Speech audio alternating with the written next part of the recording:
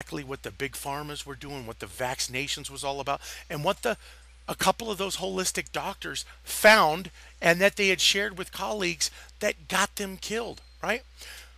There are still holistic practitioners out there whose lives are still in danger. So I'm going to request of you again, please, everybody, share, mirror, whatever you have to do. Keep doing what you have to do because there's another person out there asking for our help. And isn't that what we're here for? If we're going to help alert everybody about the dangers, let's get out here and alert everybody of a danger to somebody, right? Amanda Mary on her Twitter says, I am in serious danger. Please help by emailing trading standards, right?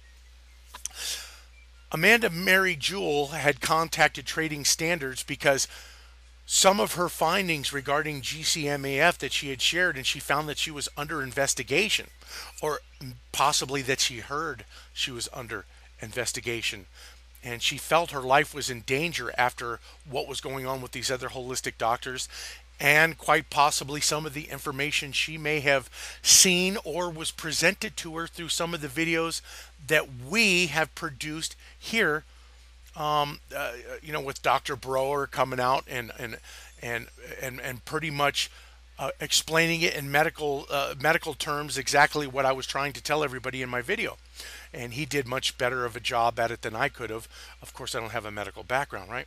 So anyway, let me get you right down to the bare bones of it here. Here's the Facebook page right here, and I'll leave a link for that.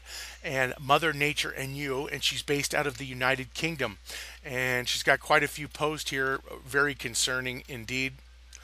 Talks about caged autistic children, appeals for assistance, Mother Nature and You, right? And we get right here. Mother Nature and You, Cancer Cure Alternatives. And posted by Amanda Mary in GCMAF. Information coming soon. Please read and understand the severity of this. She goes on to state she's sending emails to Trading Standard Officer. My name is Amanda Mary Jewell, previous address. I have tried relentlessly to contact any member of your team. I have left messages, emails, but no reply. And this situation is now life-threatening. The time difference and long-distance dialing, no signals become a problem. Our lives are now put in danger due to your actions. If it were not for their liable comments, this would not happen. The situation is that people here now believe that I am murdering children with bleach. So somebody is putting out some kind of bogus information regarding her, and it has to do with some kind of church thing.